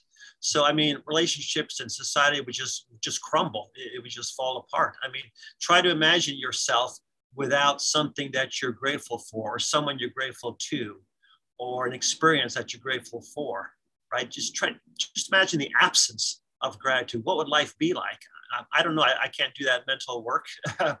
But, try to imagine love. Somebody yesterday asked the question about love and gratitude, which is a great question. And I don't have an answer for that. I think, that love is the greatest gift, and that we're grateful for receiving the gift of love. So, gratitude works that way. But try to imagine, think of a loving relationship, and then think about loving that person. Then think about being grateful for that person.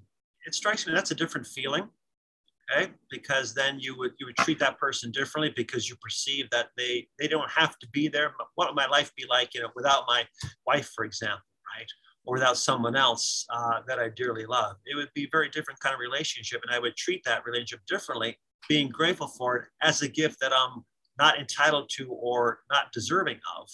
So, again, I think this is a kind of basic response, even though gratitude is not a basic emotion, as Pam said, it's more than a feeling.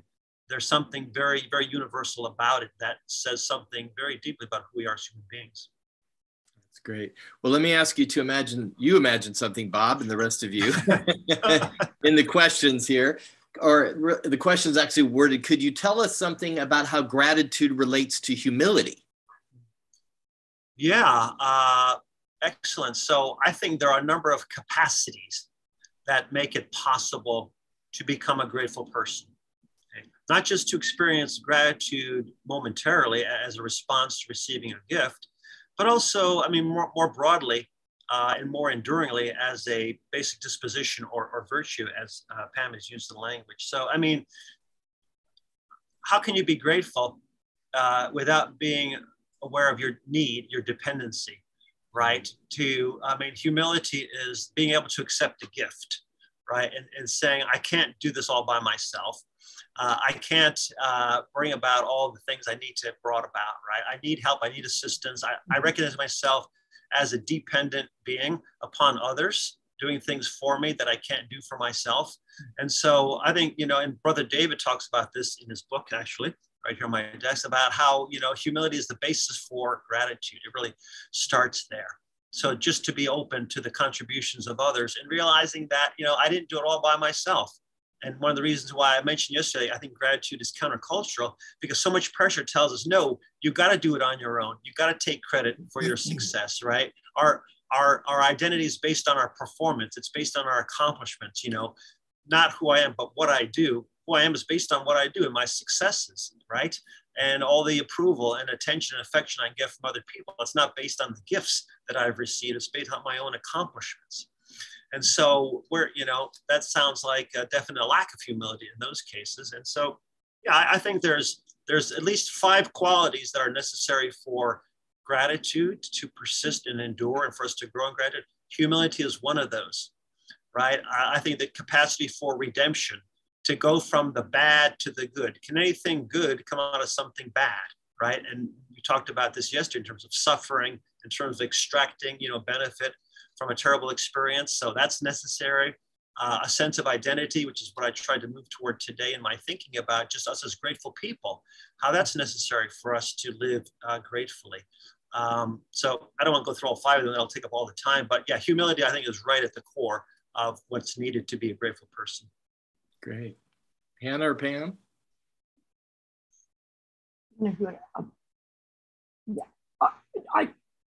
I'll elaborate on the coordinates idea of this navigational system, that the cognitive appraisals that we voluntarily or involuntarily make in gratitude, I think help us locate ourselves in the cosmic world. And it triggers an opportunity to have that right perspective of who we are. That is something that we often talk about with humility, is having that right perspective. So it connects me to God, the giver, the creator of life. It puts my dependency, as Bob said, on the table. It's a gentle reminder, or it's an invitation to be reminded of those. But it's also very important that self-reflection in and of itself, or in a vacuum, is not enough for that coordinate system. That there is, the gospel narrative, there are coordinates out there that different people ascribe to, and that how important, as you've been talking about thin or thick understandings of gratitude, we need to hold, like as Christians, scripture, theology, our beliefs, our sacred writings, in concert with that reflection, so that we are directly with the right coordinates in mind. And humility is something that gets prompted easily in that process. Yes, yes. There's a, I think of humility as having a proper perspective of oneself, one's talents, one's abilities. So not just being the receiver of gifts, but also the giver of gifts, right? I mean, we find ourselves, I think as Miroslav Volf, who Rebecca mentioned yesterday, so his work on joy, has talked about humans as being kind of finding ourselves midstream in the flow of gifts, right? We receive gifts, from God, from others. We then give gifts back, right, to God and to others. And so they don't end with us, they don't start with us, but we're kind of like in that midstream of gifts. And that's part of the identity of oneself as a receiver as well as a giver. And I think humility gives us a proper perspective on that. Hannah, did you want to chip in on something on humility? No, I was just going to align with all of those. I think it just reminds us that we're not doing this on our own. It really counteracts the individualistic mindset, and that we are all relating with each other. Like, we can't exist on our own. I think the pandemic, if it's done anything, it's reminded us of that, right? I mean, how many virtues have been amplified in the past couple of years?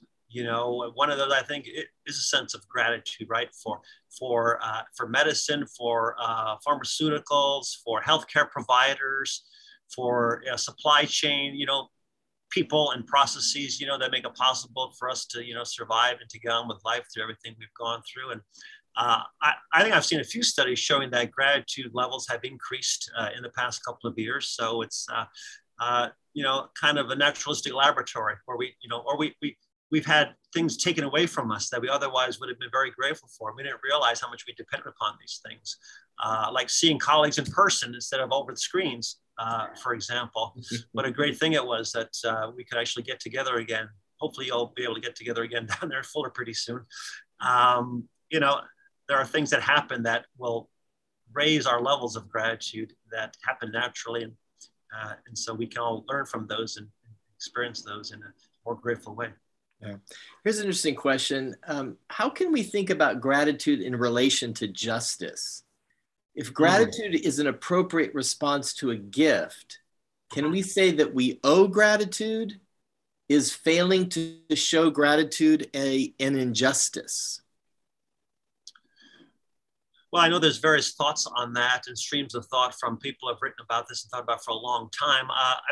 I would come out on the side and say, yes, I think so.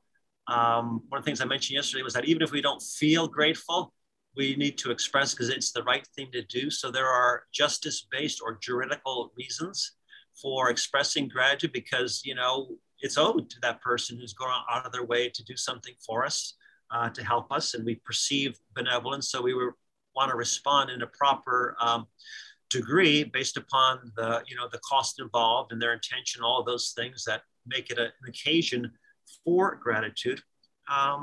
And yeah, I think the question is whether we see ourselves as a debtor or not, whether we see ourselves as gladly indebted or as something which is painful and we want to remove as quickly as possible. Then there's the issue of what if we don't actually get a gift, but the person has intended to benefit? Do we still owe the person gratitude then? You know, somebody, they say, okay, I'll offer to help you get a job. And then, you know, it falls through and we don't actually get the benefit, but we still owe that person thanks, right? Because they tried, they extended effort on our behalf. What if we don't like the gift, right? How many have gotten, you know, Christmas presents, birthday presents that were horrible, right? That, you know, wasn't the right thing. And that, but yeah, we still owe the giver thanks because it was their intention, which we are grateful for. We're grateful for the graciousness as opposed to the thing itself. So yeah, I think it's owed in those cases. I think it makes sense to talk about it as a debt that we want to discharge in a proper way, at the right time and proper degree, which is what makes gratitude a virtue. I'd also offer, and this is where the teleological perspective for me is really helpful, that human thriving has to be tied to a flourishing world. So even if we think theologically about consummation and all of creation being brought to completion, and in this era when we're much more highly attuned to the fragility of our planet, that if our thriving, what feels like thriving to us, is a cost for marginalized persons or our planet, or results in injustice for others, that's not actual thriving. So that gratitude in its ultimate sense needs to attune us to what is just. And that will adapt over time. Like we didn't realize in the 70s that we needed to attune to issues around our planet. We have a heightened sensitivity to race and racism in this era. The pandemic has heightened our connection to one another and heightened this obligation. And so gratitude, I think in its thickest conceptualization, needs to have this like eschatological perspective and global perspective of how does my version of what matters, of what I'm most grateful for, how does that align and propel me in a way that is contributing to the greater good and to God's work in this world. Great, great. I want to ask another question personally here, because I'm thinking about that there must be some pastors and practical theologians on this call. And they've been hearing you talk about developing gratitude. And if we go back to what Dr. Yang said yesterday about the place of worship and communal practices, maybe within, if we think specifically within faith traditions, and we can also again bring back the collectivist question here around collectivist cultures. I'm wondering, and Pam, again, your work around, and what Rebecca said, meaning-making narratives of gratitude. I'm wondering if you three could just vamp for a second on what's the role of a religious community in creating narratives of gratitude? What would you say to a pastor or someone in a ministry context who's trying to figure out how to make this useful to their community? Or what have you seen that's been useful? Yeah, I'll take a stab at it first. I think the big distinction that I have seen, and I think it's really important, probably not an original observation, but when gratitude, and I was trying to allude to this toward the end of my presentation, when gratitude is kind of divorced from a larger context, it ceases to be, I think, an effective spiritual way of being in the world. So when gratitude becomes an end in itself, or an end to other ends. So here's a strategy or tactic for becoming happier, healthier, your relationships will improve, people will like you better, or you will tithe more, so we want to increase gratitude because people become more generous in the congregation, or grateful patients will give more to the hospitals, and so on. Now, it doesn't work, right? Because we know, and the pastors who know this, and the ones I've talked to know this, and we'll talk quite about this, about how you can get people to change their behavior based on guilt, but they won't be motivated for very long, right? So you can, so guilt is not a great motivator for change, but grace is, okay? So it seems to me, from my own experience in the churches that I've attended, the ones where I felt the most gratitude to God as well as to others, don't even talk about gratitude that much, right? The focus is on God's goodness, God's greatness, God's graciousness. If I focus on the greatness of God, what God has done for me, what God has done for all of us, then gratitude naturally flows from that. It doesn't have to be a focus in and of itself, right? And so when I focus on, the bigger context, maybe this is what Jonathan Edwards meant by the supernatural versus natural gratitude, just who God is and what God has done. Gratitude is the natural response to that. Now, that doesn't mean that, techniques are not useful, that, small groups that focus on gratitude journaling or gratitude accountability, that I think that's all useful. It's all good. It all has its place, but I don't think that's the starting or ending point. I think it starts and ends with God's love and God's goodness. Great, great. Anna, would you like to say something? I was just going to mention that in the Korean church, what I've seen is this. So there's this thing of Han, where there's this collective unconscious, this collective pain. And sometimes when we wail out of that kind of pain, there isn't fully words that can capture what it is that we're in pain about.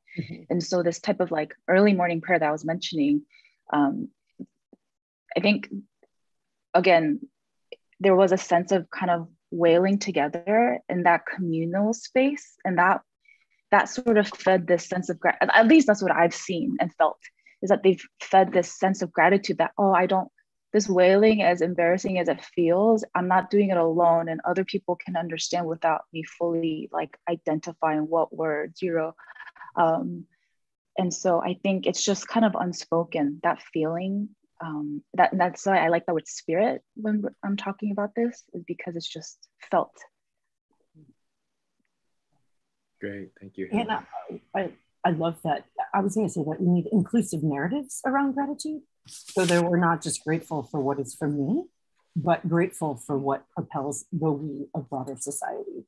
And I love that this word that doesn't have a specific meaning is something that people can communally participate in, that is inclusive, and that we can all voice this lament in unison, and it can be spoken for others as well. And I think if I were working with a church, I would want to encourage a church to be able to voice gratitude or voice lament for those things that are lost or grief communally, which is not something Protestants do as well. And also to reinforce prayers of what not I am grateful, but what we are grateful for, and how those things move us towards a more just and whole society. Wonderful. Well, we're at the end here, so let me thank you again, Bob and Pam and Hannah. Thank you so much for another amazing morning of thinking about gratitude. And I want to remind everyone who's watching, if you're receiving CEs, as I mentioned before, please note your attendance on Zoom is recorded. A completed evaluation will be required at the end of the week. A post-event survey will be sent to everyone who is registered. The evaluation form will be available to download on the last page of that survey, along with instructions on how to submit it. Thank you again, everyone, for joining us today. We are grateful that you are here with us. We're grateful for Bob and for our panelists. And we hope that you will join us again tomorrow for our third and final lecture series at 10 a.m. Pacific time. Please again refer to your Eventbrite email or Eventbrite online event page for accessing the unique link for tomorrow's lectures. That's a lot of words. So I'm going to wish you well, and we hope to see you all tomorrow. Hey, tomorrow's a big day. I'm going to talk about climate change and gratitude, something I know nothing about, climate change. So I'm going to need help from you all. So if you care about the environment, I'll see you tomorrow. Thanks, Bob, for thanks for that. See ya. All right. Bye.